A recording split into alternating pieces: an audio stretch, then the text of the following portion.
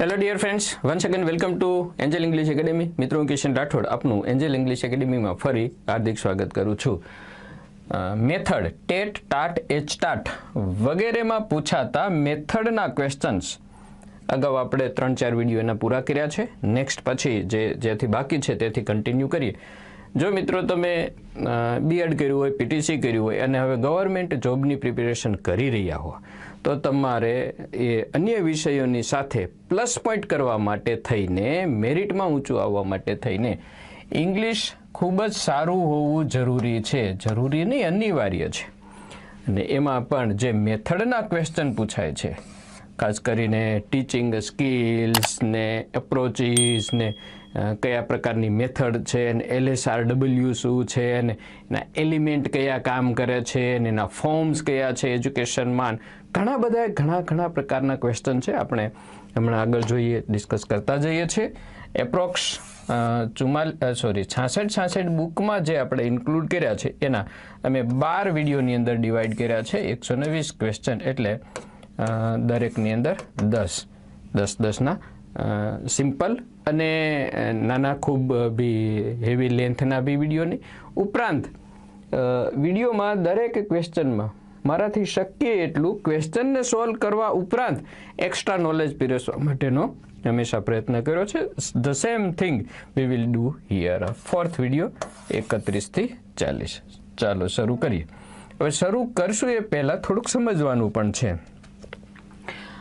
Inductive method આવે છે, deductive method આવે છે, પછી LSRW આવે છે।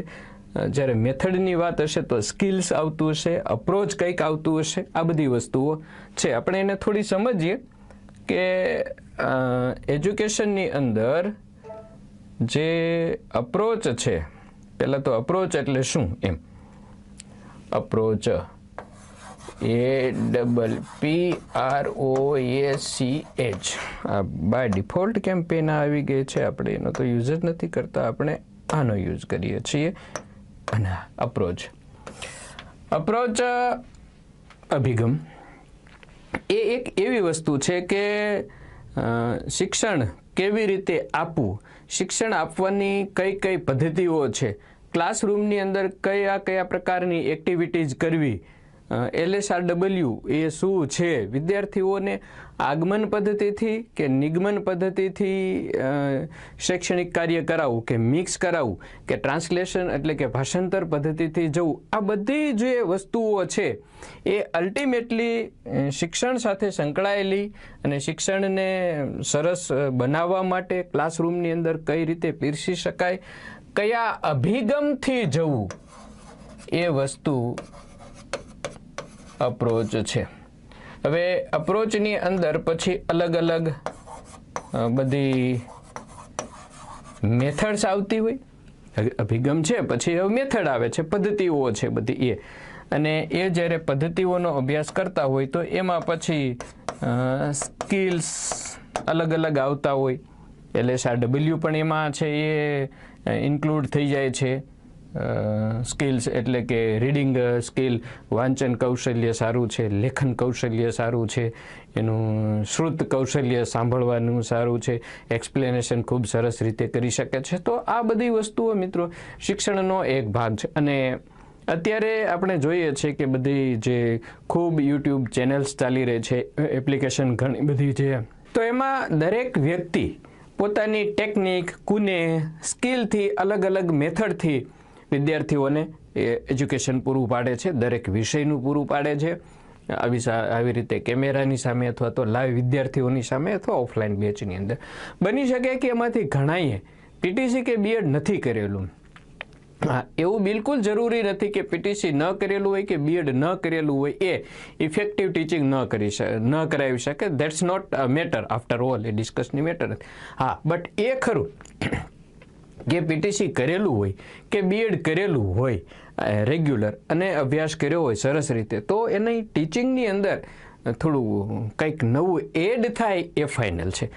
તો એમાં ઘણા અત્યારે છે એ ખૂબ જ સરસ રીતે કરાવે છે, આપણે જોઈએ છે, બીએડ નથી કરેલું તો એ તો હોઈ શકે, એ પોતાની ટીચિંગની સ્કિલ સારી છે, સામે વિદ્યાર્થીઓમાં પણ એ સ્કિલ્સની ડેવલપમેન્ટ થાય છે, એ બધું જોઈએ છીએ આપણે। ઓકે, તો હવે એ આપણે ખાલી હાઇલાઇટ જોઈએ. એપ્રોચ એટલે અભિગમ, એ અધ્યયન અને અધ્યયનની એક રીત છે. અધ્યયન એટલે સ્ટડી કરવું, મતલબ લર્નિંગ, અને અધ્યાપન એટલે કે ટીચિંગ, બરાબર, એની આખી પ્રોસેસ એમાં આવે છે. હવે એમાં ખાસ બે પદ્ધતિઓ છે ને એ ખૂબ ફેમસ છે, જે ઇન્ડક્ટિવ અને deductive method.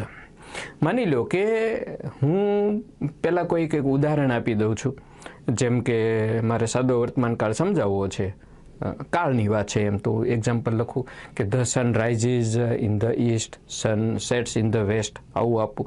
V regularly get up at 6 o'clock, અમે નિયમિત રીતે 6 વાગે ઉઠી જઈએ છીએ. આવા કેટલા બધા એક્ઝામ્પલ્સ આપ્યા.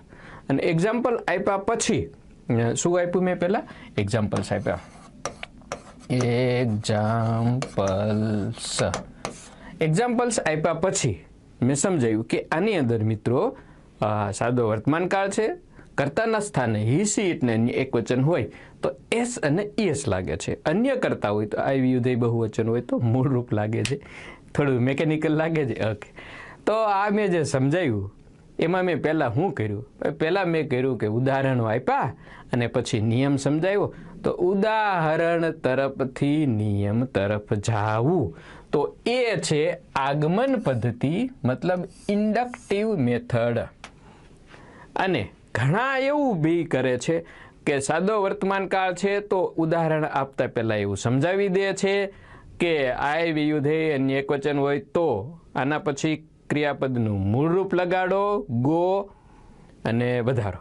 હી સી ઇટ ને એક વચન હોય તો એસ વાળું રૂપ લગાડો, ગોઝ. એટલે પહેલાં શું આપે છે? નિયમો આપે છે અને પછી ઉદાહરણો આપે છે. તો નિયમો ઉપરથી ઉદાહરણ તરફ જવું એને ડિડક્ટિવ મેથડ કહેવાય, એટલે કે નિગમન પદ્ધતિ. હવે અસરકારક કઈ રે? હંમેશા પહેલા ઉદાહરણ આપીને નિયમ તરફ જાઓ ને, દેટ ઇઝ ઇફેક્ટિવ મેથડ. અને હવે સૌથી મહત્વની વાત, ઘણાને એ ભૂલાઈ જાય છે, ઇન્ડક્ટિવ એટલે શું ને ડિડક્ટિવ એટલે શું, અથવા તો ગુજરાતીમાં ભૂલાઈ જાય છે. સર, આગમન ને નિગમનમાં જો લોચા થઈ જાય છે. તમને હું સરળ મેથડ આપી દઉં. નિગમન નીથી શરૂ થયું તો નિયમથી શરૂ થાય.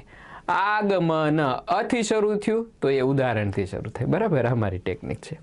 ઓકે, પછી સ્કિલ્સ, અલગ અલગ પ્રકારના સ્કિલ્સ હોય, જેમ કે reading skill, listening skill, story telling skill, બરાબર છે, ટીચિંગ સ્કિલ, અલગ અલગ પ્રકારના સ્કિલ્સ.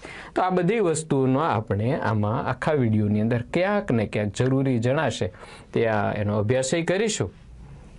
ઇંગ્લિશના ગુજરાતીમાં લખ્યું છે, જોઈ લેજો. બીજું મેં એ બી કર્યું છે મિત્રો કે આ વિડીયોની અંદર ક્વેશ્ચન તો છે જ, સાથે સાથે એની જે જવાબની જે સ્લાઇડ છે, મતલબ જવાબનું જે પોર્શન છે એ પણ રાખ્યો છે, જેથી કરીને તમે સમજવા ઉપરાંત જે સમજો છો એ વધારાનું છે, ડિટેલિંગમાં છે, અને ઓનલી આન્સર્સ જોઈએ વિથ ગુજરાતી તો તમે વિડીયોને પોઝ કરીને જોઈ શકો. ઓકે, ચાલો આગળ વધીએ. હવે ક્વેશ્ચન નંબર 31, 131. જીએસઈબી ટાટ 2018માં લેવાયેલી પરીક્ષા, જોકે એનું પછી હજુ આગળ કંઈ થયું નથી. 18 પછી 19, 20, 21 ને 22, 4 વર્ષ જતા રહ્યા. થોડી સારી વસ્તુઓ તો નથી જ, વિદ્યાર્થીઓને હેરાન કરવા એ ક્યારેય પ્રોપર વે નથી. Okay, 31. The element of reading skill in English is narration, sense, exposition કે description.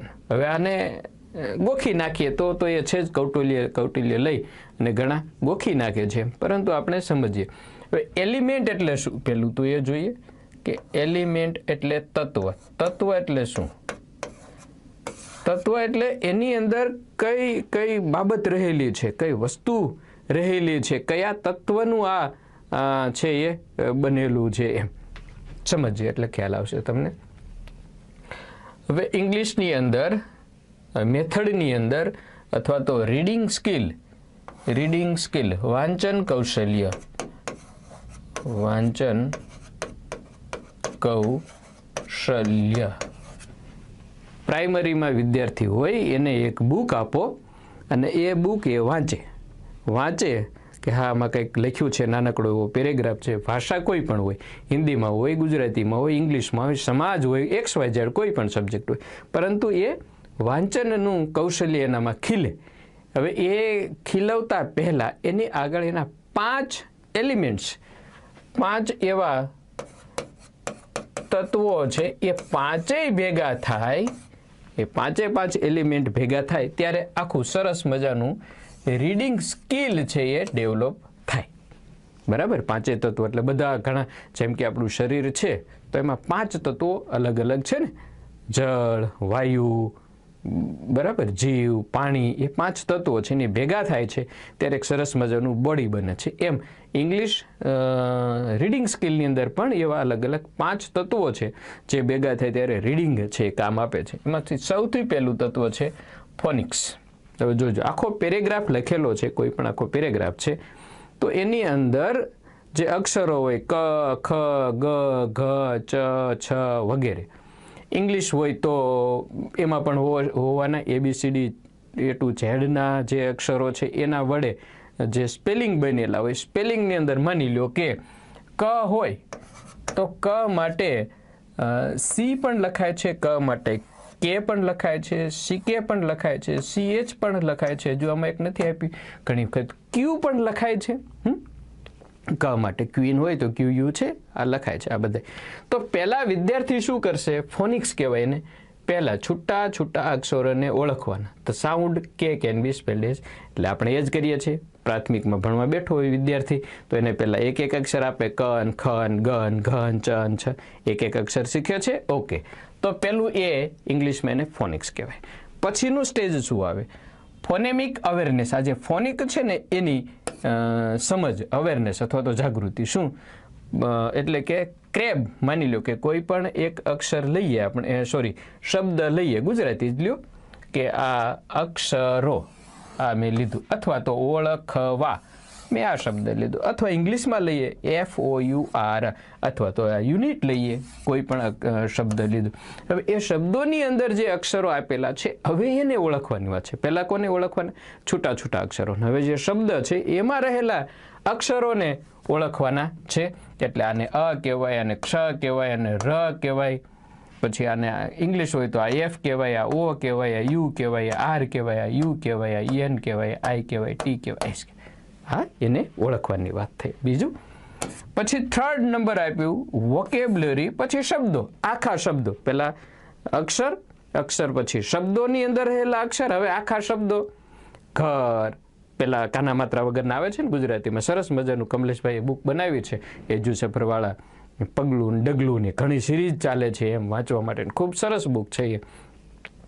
તો પેલા કાના માત્રા વગરના આવે ગુજરાતીમાં જમન ને નમન ને કનક ને, બરાબર, પછી કાનાવાળા આવે, પછી રસવાઈવાળા આવે, આ રીતે શબ્દો આવે.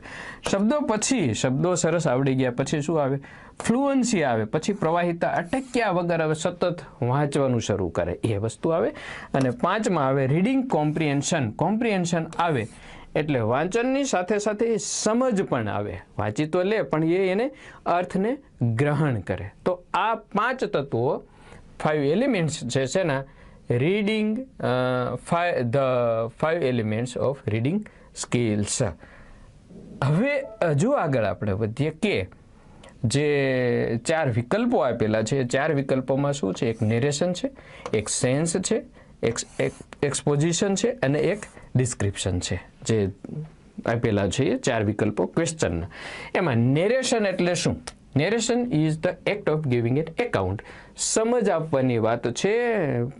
દાખલા તરીકે કોઈ એમ કે વાર્તા કહેનાર વ્યક્તિ છે કે સૌથી પ્રથમ ગાઢ જંગલ હતું, એમાં હું ગાઢ જંગલમાં પ્રવેશ્યો અને મેં સામે જોયું કે થોડે દૂર જતા એક ઋષિનો આશ્રમ હતો, હું ત્યાં પહોંચ્યો. આમ જે વ્યક્તિ નેરેટ કરે છે, વર્ણન કરે છે, અને એ જે વર્ણન છે આ પ્રકારનું વર્ણન એને નેરેશન કહેવાય.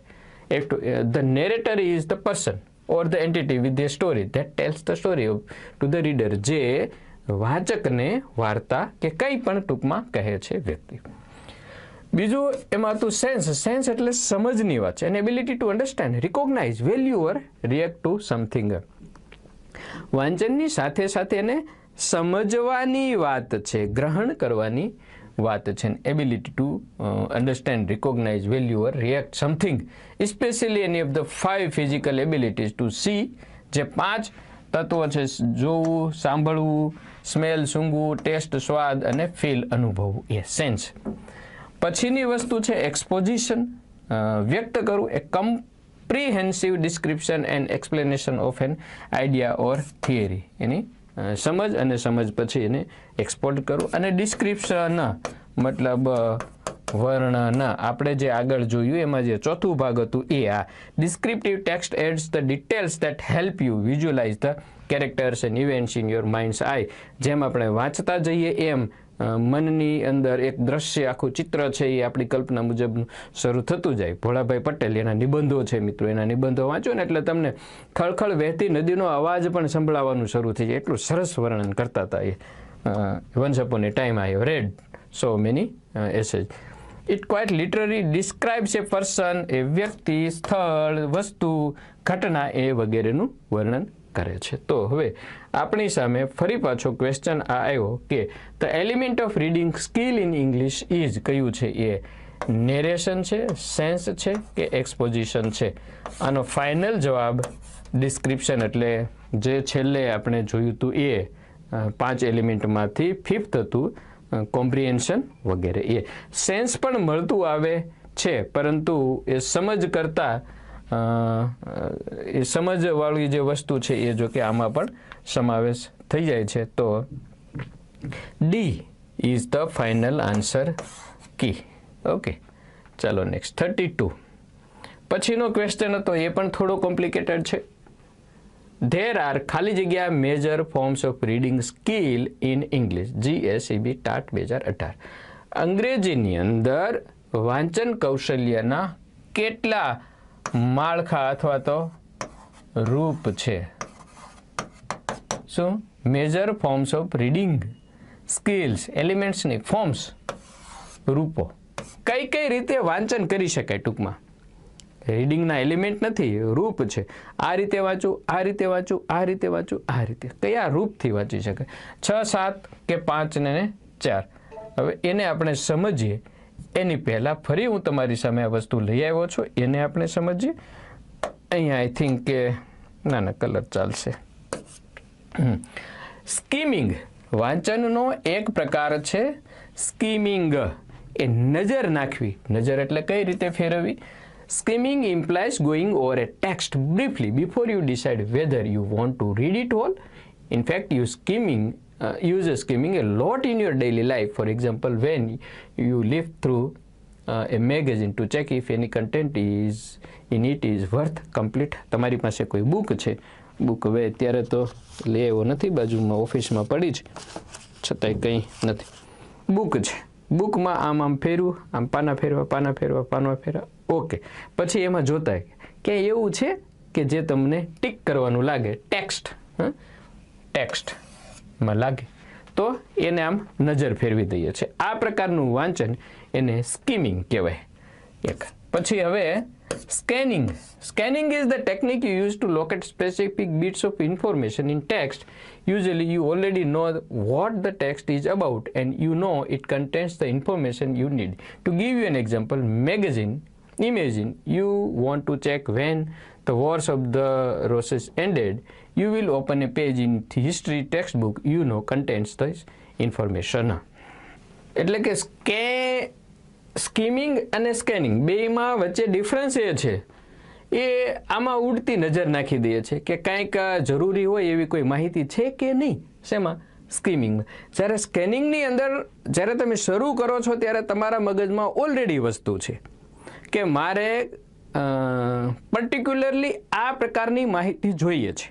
જેમ કે તમે મારી 66 ઇંગ્લિશ MCQs બુકમાં લઈને જોવો છો અને આમ પેજ ફેરવી નાખો છો કે આમાં કંઈ ઉપયોગી છે કે નહીં, તો તમે શું કર્યું? તમે સ્કીમ કર્યું. અને જો તમે સ્કેનિંગ એટલે તમારે એમ છે કે મારે આમાં મેથડના ક્વેશ્ચન જોવા છે, મારે આમાં સ્પેશિયલી પ્રિપોઝિશનના ક્વેશ્ચન જોવા છે તો તમે નજર ફેરવી અને જોવો છો કે આમાં કઈ જગ્યાએ પ્રિપોઝિશન્સના ક્વેશ્ચન્સ આપેલા છે અને એ જગ્યાએ તમે જસ્ટ આમ નજર ફેરવો છો હા અથવા તો ટીક કરો છો, રાઉન્ડ કરો છો.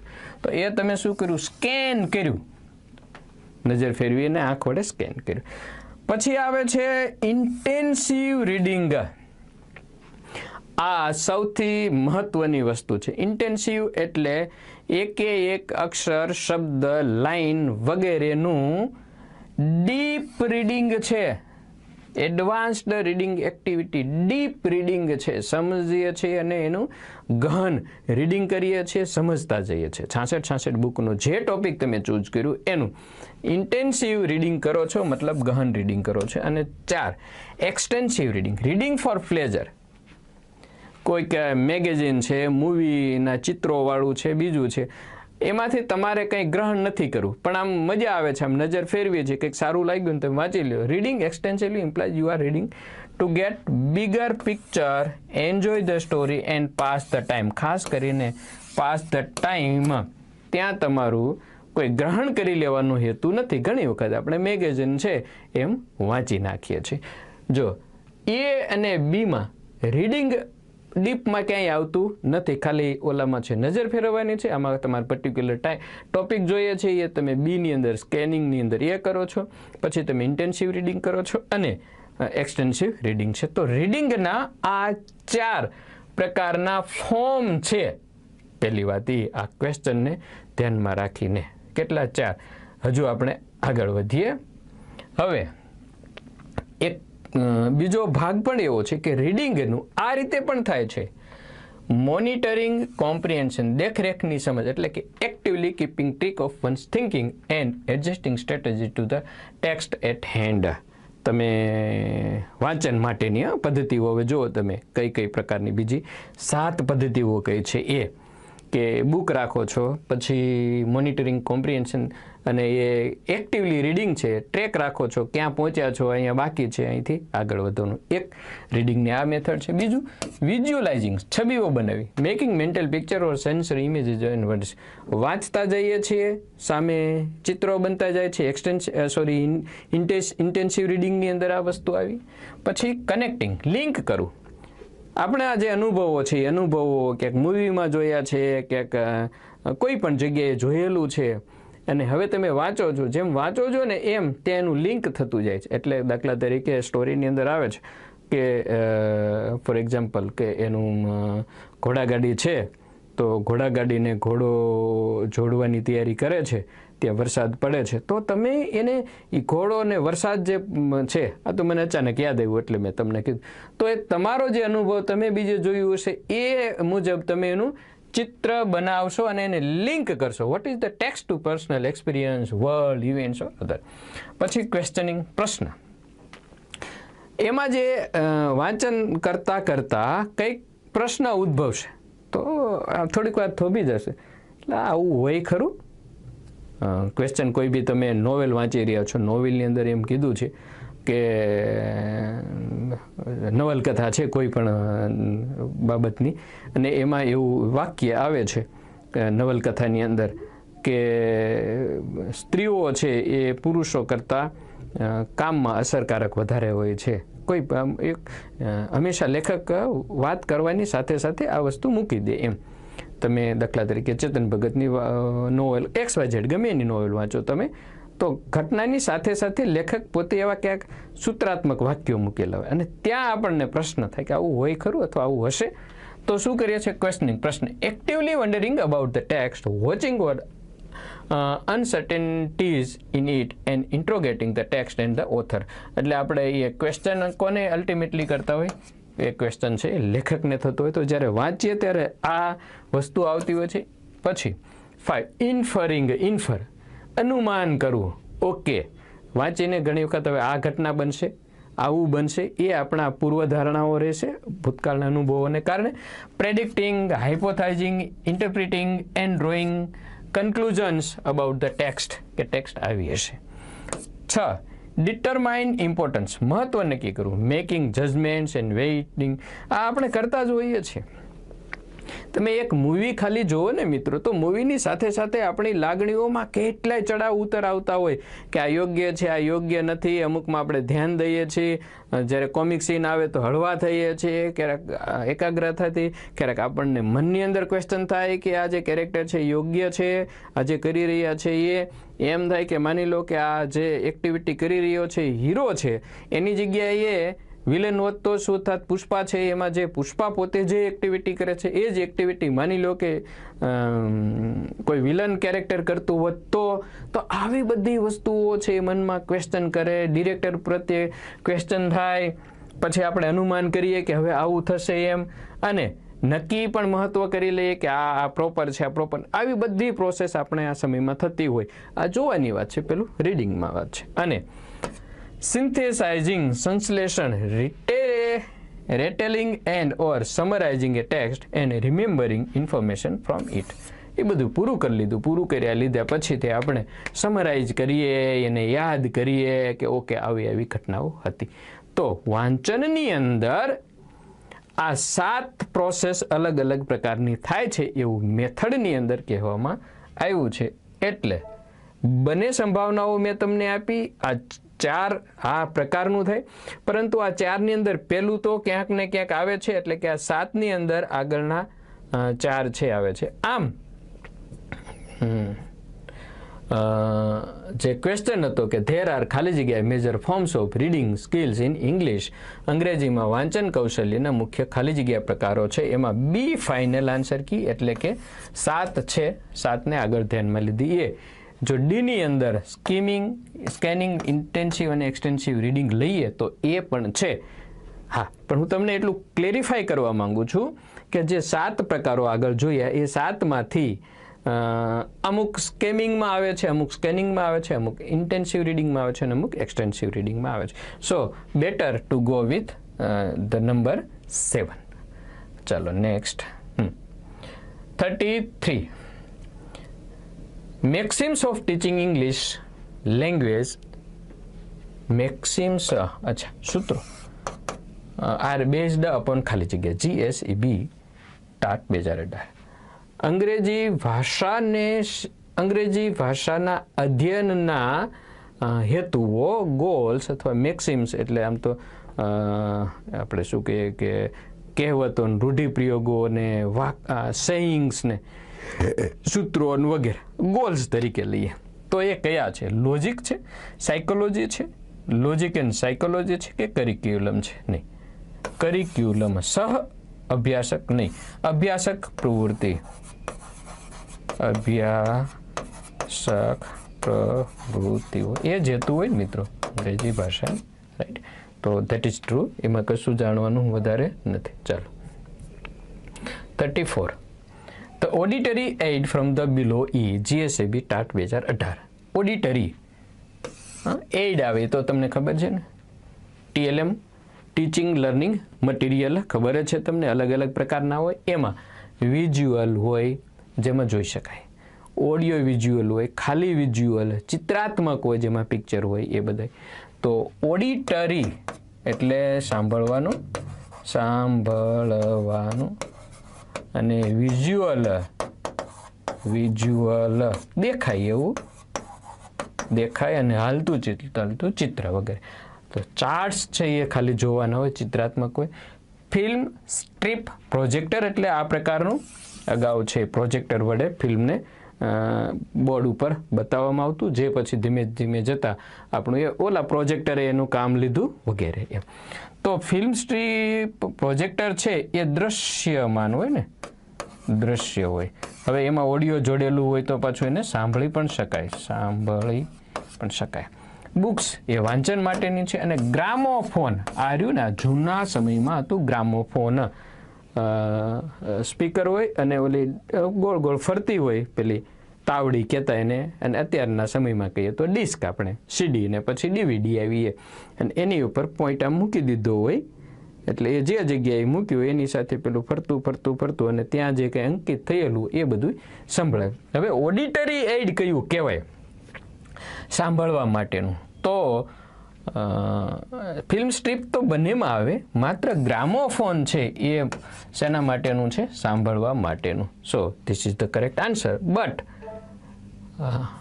આ પણ જોઈ લઈએ સાથે સાથે. આ પ્રશ્નનો ફાઇનલ આન્સર કીમાં જવાબ બી આપેલો છે. માન્ય કે film strip projector, film reel projector. આવા લોચા તો છે જ. જીએસઈબી, ટેટ, ટાટ, પછી જીપીએસએસબી અને જીએસએસબીની પરીક્ષામાં ક્યાંક ને ક્યાંક જોવા મળે છે. પરંતુ તમે પણ થોડું સેન્સથી વિચારો કે એનો જવાબ છે એ ગ્રામોફોન આવે. ચાલો નેક્સ્ટ 35. મજાનો પ્રશ્ન છે.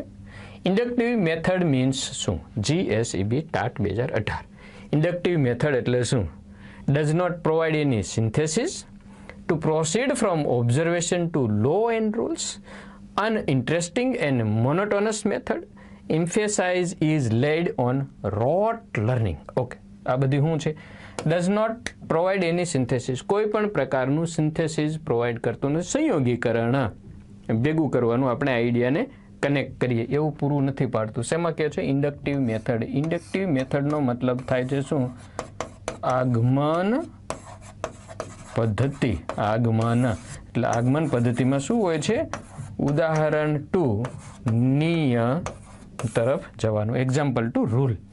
Proceed from observation. ઓબ્ઝર્વેશન એટલે નિરીક્ષણ. નિરીક્ષણ એટલે જોવાની જ વાત થઈ, મતલબ ઉદાહરણ જ થયું. તો ઇન્ડક્ટિવ મેથડ એટલે two proceed from observation two લો. આ કરેક્ટ આન્સર છે. સીમાં શું છે? અનઇન્ટરેસ્ટિંગ એન્ડ મોનોટોનસ મેથડ. રસવિહીન અને મોનોટોનસ એટલે એકવિધ પદ્ધતિ. ખાસ કરીને ટ્રાન્સલેટેડ મેથડ છે એમાં થોડું એવું બને. Emphasise is lead on rote learning એટલે કે ગોખણ પટ્ટી ઉપર ભાર મૂકતી. ગોખણ પટ્ટી ગોખી નાખો એના ઉપર નહીં. ઇન્ડક્ટિવ મેથડ એવી નથી. ડિડક્ટિવમાં પહેલા રૂલ્સ આવે છે. તો correct answer is two proceed from observation two લો.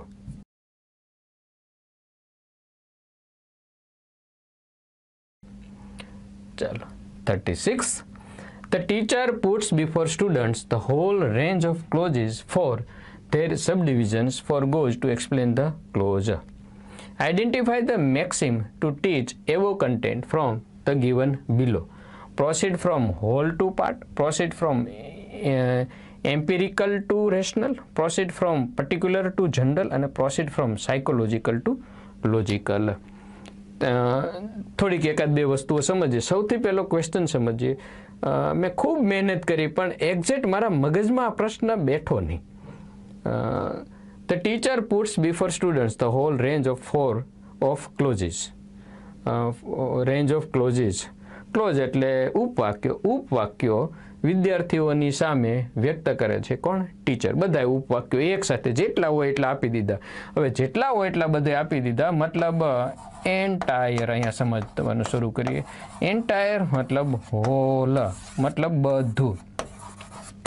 પછી ફોર ધેર સબડિવિઝન્સ. પછી એને શું વાત આવી? એની સબડિવિઝન એટલે વિભાગ કરવાની આવી. વિભાગ. Four goes to explain the close. એને અને પછી ક્લોઝને સમજવાની છે. આટલી વસ્તુ છે. હવે identify the Maxim to teach the above content from the given below. એક વસ્તુ એ સમજો કે જ્યારે તમને બધું જ એક સાથે આપી દેવામાં આવે, પહેલાં આખી સ્ટોરી કહી દેવામાં આવે, અથવા તો સિમ્પલ કહીએ કે ચાલો તમને પહેલાં મિક્સ થઈ વર્ગમાં છો તમે અને એક બોક્સ છે ને બોક્સની અંદર કંઈક રમકડા છે ને બીજું બધું ને જેટલું છે પુસ્તકો છે ને બધું એકસાથે આપી દીધું. એટલે પહેલાં હોલ આપ્યું. પછી એમ કીધું કે હવે એનું પેલું ગ્રેડ કરીને એને છૂટું પાડીને પછી સમજાવો. તો આ વસ્તુ શું થઈ કહેવાય? From hall two part. એટલે કે સંપૂર્ણતાથી એક તરફ જવાની વાત છે. પછીની વાત હતી proceed from empirical two rational.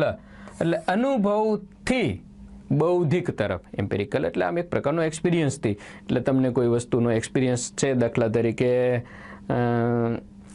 વર્ગમાં પહેલાં એમ બતાવવામાં આવે કે ચાલો ભાઈ પાણી ગરમ કરવું છે અથવા તો પાણીને થીજાવવું છે તો ગરમ કરવા માટે નીચે પ્રાઇમસ મૂકીશું. પછી ઠંડુ કરવું છે તો આ રીતે ફ્રીઝિંગમાં મૂકીશું, તો આ અનુભવ આપવામાં આવે. અને પછી રેશનલ બૌદ્ધિકતા તરફ અથવા વિદ્યાર્થીઓના મગજમાં હોય કે ઓકે આ વસ્તુ આવી રીતે થાય છે એનું એ કનેક્ટ કરે. પર્ટિક્યુલર ટુ જનરલ એ છે એ પહેલાં એક વસ્તુ સમજાવે અને પછી એને જનરલાઇઝ તરફ લઈ જાય. કોઈ એક વસ્તુ સમજાવી વિદ્યાર્થીને કે આમ કરવાથી આવી રીતે થાય છે, અથવા તો ભાઈ હંમેશા પ્રામાણિક રહેવું જોઈએ સમજાયું. અને પછી આખા વિશ્વની અંદર લોકો પ્રામાણિક હોય છે કે રહે છે, કોઈ સિંગલમાંથી હોલ તરફ સાયકોલોજીકલ માનસિકતાથી લોજિકલ, કારણ કે સાયકોલોજી છે એ વિદ્યાર્થીઓની મનોસ્થિતિ સમજવી જરૂરી છે, અને પછી એને લોજિકલ એટલે તર્કબદ્ધ તરફ લઈ જવામાં આવે. તો આ વસ્તુ છે એમાં થોડું મેં તમને બીજી રીતે સમજાવવા પ્રયત્ન કર્યો છે કે proceed from hall two part એટલે શું. પહેલાં આખો ક્લાસ હોય, વર્ગને પછી ગ્રુપમાં કરે અને પછી ઈચ સ્ટુડન્ટ. તો આ શું થયું? હોલ ટુ પાર્ટ તરફ થયું. અથવા તો 9 છે, 10, 20, 25 કોઈ પણ છે, દાખલા તરીકે સંખ્યા આપણે લઈ લઈએ. આ 15ની સંખ્યા લીધી, પછી એક આ 3 લીધી, 3 લીધી, 3 તેરીને 9 લીધી, અહીંયા છે 3 તેરી 9 ને અહીંયા 6 લીધી. તો અહીંયા શું થયું? આપણે 15 છે હોલ છે, 3 3 3 3 છે એ એનો પાર્ટ છે, સિંગલ તરફ છે, તો એ તરફ લઈ જવાની વાત છે, મતલબ હોલ ટુ પાર્ટ. ચાલો આગળ વધીએ. આ છે જોઈ લેજો તમે. નેક્સ્ટ, મેથડ મીન્સ, મેથડ એટલે શું? Two realise the goals of education. Method એટલે શું છે? શિક્ષણ માટેની એક પદ્ધતિ છે, શિક્ષણ કાર્ય કરાવવાની એક પદ્ધતિ છે. Two realise the goals of education, શિક્ષણ કે અધ્યાપનનો હેતુ સમજવાનું એ, અથવા તો it is a style of presentation of content in the classroom. વર્ગખંડમાં કન્ટેન્ટ એટલે વિષય વસ્તુને રજૂ કરવાની એક પદ્ધતિ છે એક. અને ઇન્ટ્રોડ્યુસિંગ એન આઈડિયા ઓર કન્સેપ્ટ, વિચાર કે ખ્યાલને રજૂ કરવાની વાત છે. સિમ્પલ વસ્તુ છે. મેથડ મતલબ તમે વર્ગખંડની અંદર જાઓ છો, પછી વિદ્યાર્થીઓને કોઈ પણ પદ્ધતિથી ભણાવો છો. પહેલાં ઉદાહરણ આપો છો કે પહેલાં નિયમો આપો છો, ચાર્ટ બતાવો છો, ડાન્સ કરો છો, એક્ટિંગ કરો છો, બોર્ડ ઉપર લખો છો, વિદ્યાર્થીઓ પાસેથી જવાબ આપો છો, XYZ જે પણ કંઈ કરો છો. તો એ એક વર્ગખંડની અંદર જઈ વિષય વસ્તુ અંગ્રેજી ગ્રામર હોઈ શકે, ગણિત હોઈ શકે, વિજ્ઞાન હોઈ શકે, ભૂગોળ હોઈ શકે, એને રજૂ કરવાની એક પદ્ધતિ છે. So it is, answer is the B and that is correct answer. બરાબર છે, બી જ આવે આમાં. GSEB TAT 2018. ચાલો નેક્સ્ટ, 17 અને 38. What do you mean by approach? આવો જ્યારે પ્રશ્ન હું તમને એમ કહું, what do you mean by this, તો તમે આ જે શબ્દનો ઉપયોગ કર્યો એ દ્વારા તમે કહેવા શું માંગો છો એમ. What do you mean by English, તમે ઇંગ્લિશ દ્વારા કહેવા એકચ્યુઅલી શું માંગો છો, તો એમ what do you mean by approach. Approach એટલે તમે શું કહેવા માંગો છો, અપ્રોચ એટલે શું એમ. ટીચર સેન્ટર્ડ, શિક્ષક કેન્દ્રી આ વસ્તુ હોય છે, શિક્ષક કેન્દ્રી નાનો હોય. It is an abstract entity, એટલે કે એ ભાવવાચક એવી વસ્તુ છે જેને સમજી ન શકાય ના. Evaluation and management approach. Evaluation એટલે મૂલ્યાંકન, મેનેજમેન્ટ એટલે વ્યવસ્થાપન અપ્રોચ, અભિગમ નહીં. એ તો એક પ્રકાર બન્યો અભિગમ. તમે મારી સામે આવો છો, તમે એક કોઈ સંસ્થા વગેરે ચલાવો છો, તો તમારો અભિગમ એ અલ્ટિમેટલી શું છે, પછી તો એમાં મેથડ ને એક્ટિવિટી ને બધું આવવાનું છે એમ. તો 3 R wrong. It is related to process and goals of education. હા, એ શિક્ષણના હેતુઓ અને પ્રોસેસ અને એની પ્રક્રિયા સાથે સંબંધિત છે. બરાબર છે. અપ્રોચ છે શિક્ષણ કેવી રીતે આપવું, કયું આપવું, એની મેથડ્સ કઈ, અને એ જે આખી પ્રોસેસ છે એની સાથે સંકળાયેલી સંબંધિત આ એક વસ્તુ છે અપ્રોચ. ઓકે, ચાલો નેક્સ્ટ સ્લાઇડ આન્સરવાળી છે, તમારે પ્લે એન્ડ પોઝ ઈચ્છા થાય તો કરી લઈએ. ટ્રાન્સલેશન મેથડ મીન્સ ભાષાંતર. ભાષાંતર એક વસ્તુ તમને સમજાવું મિત્રો. 2000 ને એપ્રોક્સ હશે, 2000 ક્યારે ચેન્જ થયું એક્ઝેક્ટ ખબર નથી, પરંતુ મને એટલું ખ્યાલ છે કે 2000 ને 10 કે 2000 ને મેં ત્યારે પૂરું કર્યું એપ્રોક્સ 8 સુધી જનરલી ત્યાં સુધીમાં મને જોવા મળ્યું. પછીથી થોડા ચેન્જ આવતા ગયા. અત્યારે તો સંપૂર્ણ ચેન્જ આવી ગયા છે. જે ટીચિંગ મેથડ હતી, માની લો કે સંસ્કૃત ભણાવવું તો વર્ગખંડની અંદર સંસ્કૃત અને નવનીતમાં આપણે જોઈએ કે એક શબ્દનો એનો ગુજરાતીમાં અર્થ આપેલો હોય, એવી જ રીતે ઇંગ્લિશ હોય એનો સ્પેલિંગ આપેલો હોય, ઉચ્ચાર આપેલો એનો અર્થ આપેલો, એટલે કે ગુજરાતી કર્યું હોય, મતલબ ડ્યુઅલ 2 લેંગ્વેજનો એમાં યુઝ કર્યો હોય. એક પર્ટિક્યુલર જે લેંગ્વેજ અને એક આપણી માતૃભાષા ગુજરાતી, અને એ અન્ય ભાષામાંથી ગુજરાતીમાં ભાષાંતર કર્યું હોય. અને સ્કૂલમાં આ મેથડ વર્ષો સુધી ચાલી, ભાષાંતર પદ્ધતિ જ ચાલી. ઘણા છે ગોખી નાખતા હતા. અમે સંસ્કૃતમાં ગોખી નાખ્યું તો અર્થ ન ખબર હોય, ઇંગ્લિશ વાંચીએ તો અર્થ વગર છે વાંચી જતા હતા. આ સમય દરમિયાન મિત્રો, હું જ્યારે સ્પોકનના ક્લાસ ચલાવતો ત્યારે કોમ્યુનિકેટિવ મેથડથી હું કરાવતો હતો.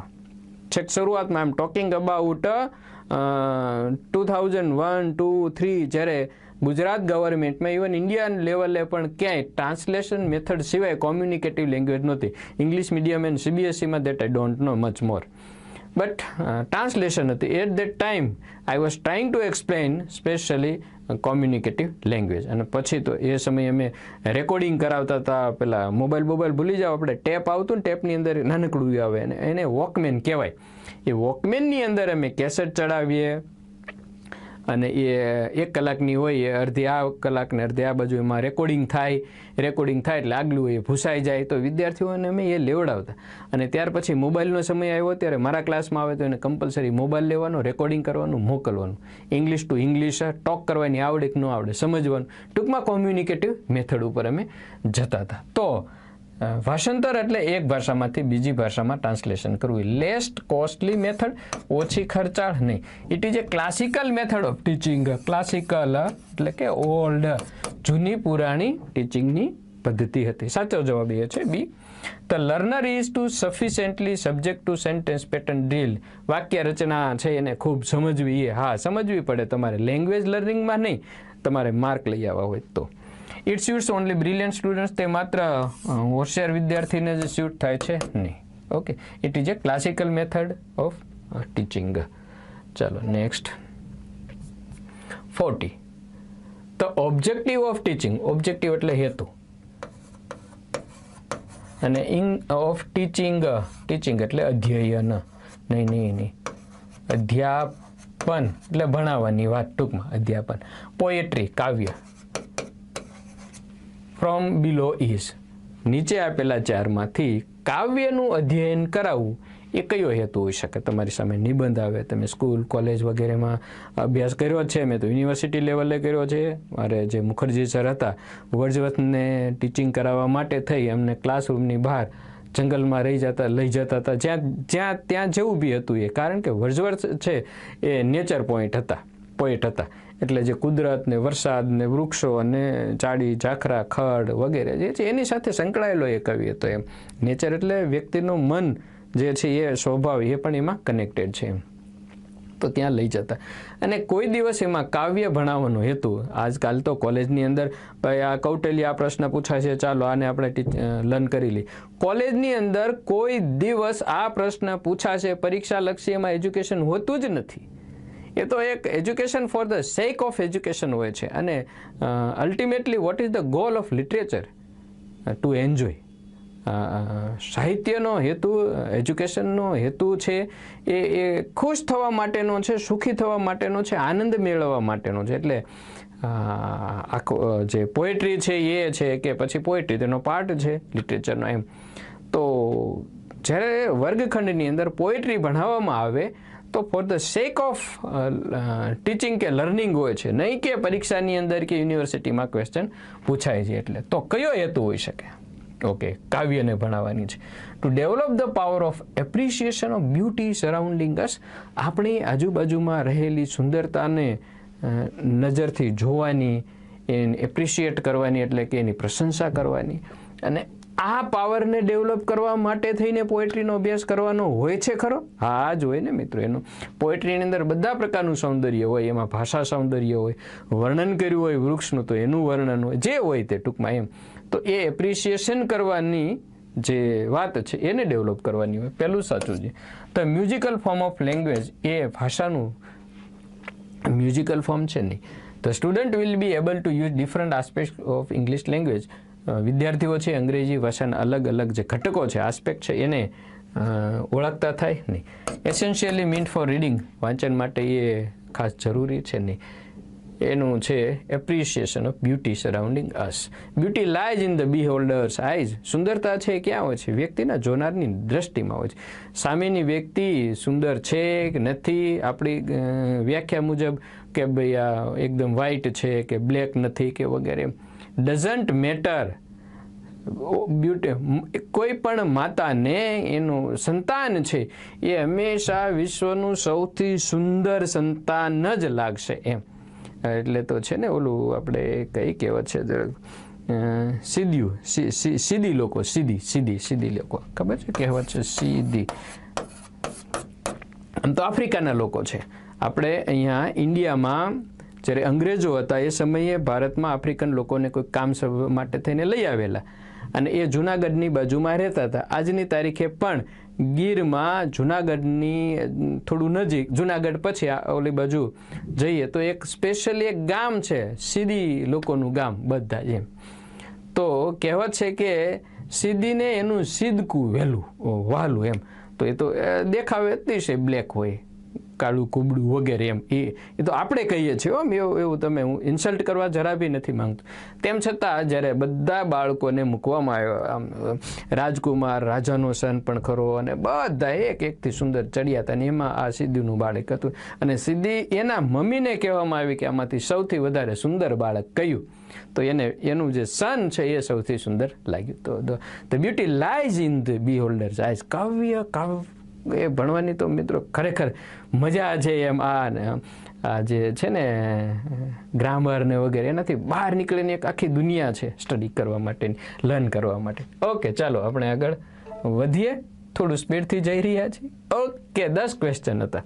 આઈ ટ્રાઈડ. થોડું જે મેથડ આવી એટલે થોડા કાવ્ય, નિબંધો વગેરે આવ્યા. એરિસ્ટોટલ ને એને ક્યાંક ને ક્યાંક અમે અભ્યાસ કરેલા, પ્લેટો ને એરિસ્ટોટલ ને આવતા, લોન્જાઇનસ ને, બરાબર છે, એ બધે વર્ડ્સવર્થ ને કોલરીઝ ને ઓપિયમ પોએટ કહેવાતા એને, ધૂની ઘેનમાં રહેલા, એનું ઓપિયમ પોએમ હતું, એનું તમે ઘેન ચડે એવું એમ, ટૂંકમાં ઘેની જાણે કે અફીણ પીને લખ્યું હોય એવું એમ. ગુજરાતીમાં ખૂબ જ સરસ છે. આપણે કલાપી, પથ્થરો ફેંકતા ફેંકી દીધો, હરર ઉપડી અને ફાળ એમ.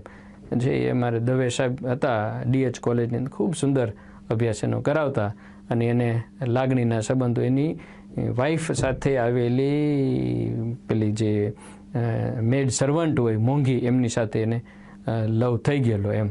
તો ભાઈ એ તો દેટ હેપન્સ, બરાબર છે. વી fall in love અનનોવિંગલી, otherwise it can't be called love, just like an accident. It always happens unknowingly. Knowingly you can't fall in love.